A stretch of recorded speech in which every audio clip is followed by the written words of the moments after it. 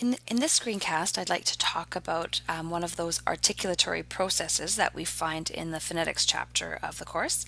And in particular, it's the process of assimilation, which is probably one of the trickier concepts in the entire course. So I thought it was worth revisiting and reviewing in the screencast today.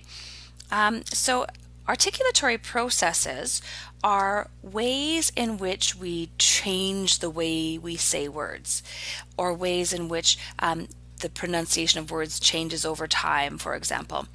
And this is the way that these articulatory process questions are presented, where you're given two different pronunciations of a word. And in the first one, it's just the very, very basic pronunciation, as if you were saying sounds in isolation and not really articulating in a normal fashion. The second version of articulation, of transcription here, is more like the word would be in actual pronunciation, when you were speaking in your normal conversational way. And then we have the interaction of phones together within a word. So when we are doing identifying the articulatory processes, we have to look to see how are the two different pronunciations different. And in this case, we have three differences. We have the L is different, where in the first one it's a regular L, and in the second pronunciation it's an L with a little circle underneath, which I'll explain in a few minutes.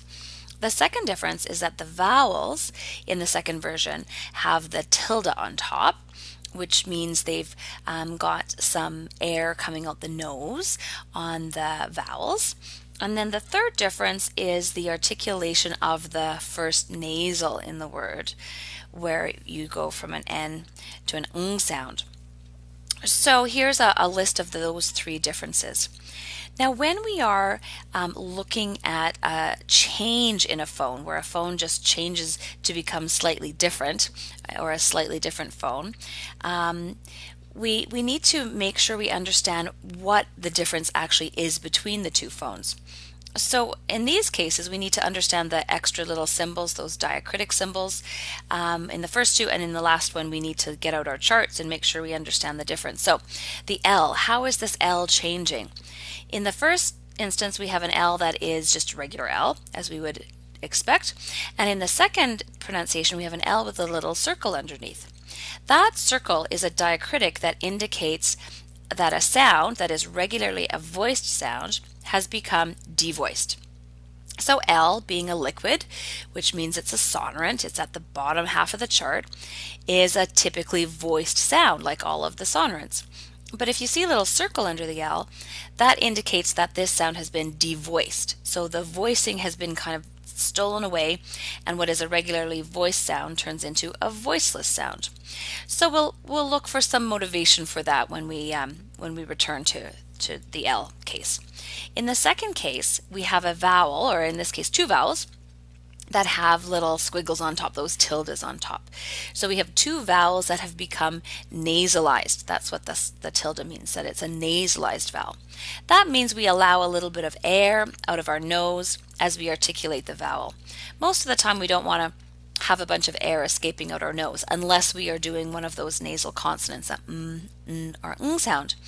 But sometimes we do allow a little bit of air out our nose on the vowels. So again, we'll look to see what the motivation for that is in a minute. The third change is the alveolar n sound turns into a velar ng sound.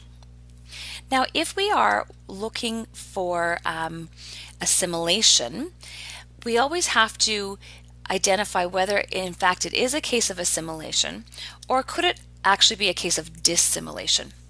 Now, assimilation is much more common because assimilation is an efficiency process. Assimilation makes our speech much more efficient, because assimilation is where a phone changes to become more like its neighbors. So there's some feature of articulation of some kind of phone, and that feature spreads over onto another phone, one of its neighboring phones, and so it becomes easier to say the sequence of these phones when they share some kind of feature. Dissimilation, on the other hand, is where phones become less like each other, and usually dissimilation requires more effort or energy. And so we don't find dissimilation happening very often at all. Most of the time we get assimilation.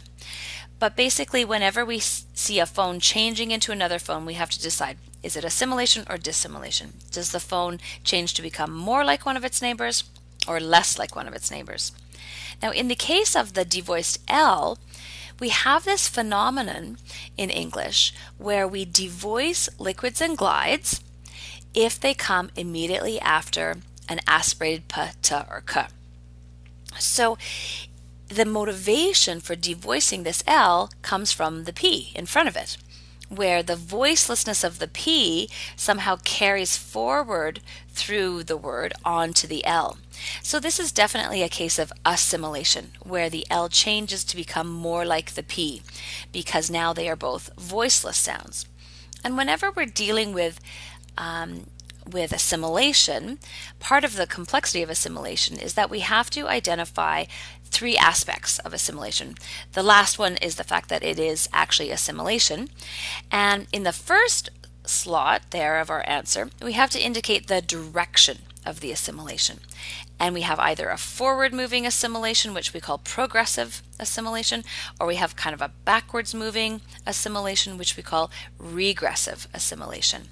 So when I'm trying to identify the direction of assimilation, I like to use arrows, where I start out with the phone that is motivating or triggering the change, and then I draw an arrow towards the phone that actually gets changed, has some kind of influence on it.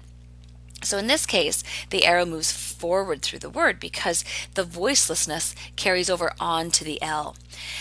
In fact, the devoiced L is a result of the same phenomenon that creates the aspiration on the p, t, or k, that voice lag where we delay narrowing the glottis for the voice sound that comes after it, and we have this little puff of air that comes out, and it also delays the voicing on the liquid or glide that comes next, so we get the devoiced liquid or glide.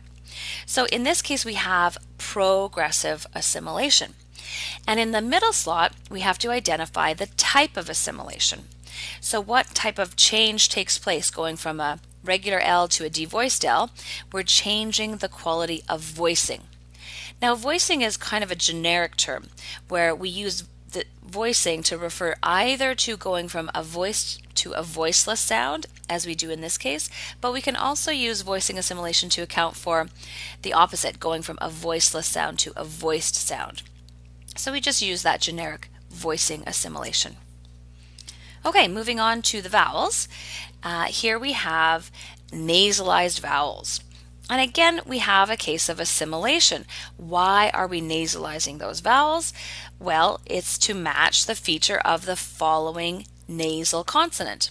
And we have this phenomenon in English where typically vowels that occur immediately in front of a nasal consonant, so that's a sound, an sound, or an sound, any of those nasal consonants will exert an influence on the vowel in front of it, and that vowel becomes nasalized.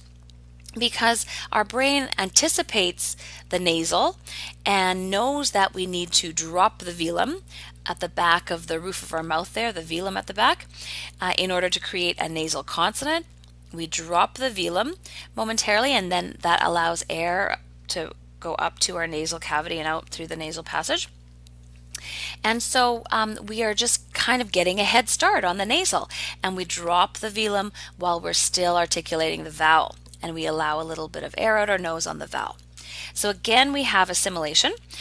This time, though, the direction of the assimilation is the opposite direction, where it's kind of backwards through the word, going from a sound later in the word onto an earlier sound. And this is the direction that we call regressive assimilation. And then the type of assimilation in this case is going from a regular oral vowel, as we would call it, and we turn it into a nasal vowel. So this is called nasal assimilation. The third case is changing an n to an ng. So if you have your charts in front of you, you'll see that n is an alveolar nasal, whereas ng is a velar nasal. So in order for this to be another case of assimilation, the alveolar would be changing into a velar to become more like some other velar sound in the word. And in particular, in this case, it's the influence of the velar stop, the k, the voiceless feeler stop in front of it. So we have quite often in English these nasal stop clusters, like nk. And if the nasal and the stop are sharing the same place of articulation, that's a much more efficient cluster to pronounce. So for the ng sound, we get the back of our tongue up to the velum, and then it's already in position for the k. Then to create a k, all we need to do is drop down the tongue, release the stop, and then we have a k sound. So that transition is much more efficient than the planking example, the transcription number 1 there, where you go from an alveolar nasal into the velar stop, because then for the alveolar, the tip of the tongue has to be up to the alveolar ridge, and then you have to drop that quickly and bring the back of the tongue up to the velum, and then drop that again for the releasing of the K, and it's much more it requires more effort and is less efficient. So again, we have a case of regressive assimilation, where it's the influence of the K, and that exerts an influence on the nasal in front of it to change it. And how are we changing it? We're changing alveolar to velar, so we're changing the place of articulation. And then we have 3 different cases of assimilation in one single word.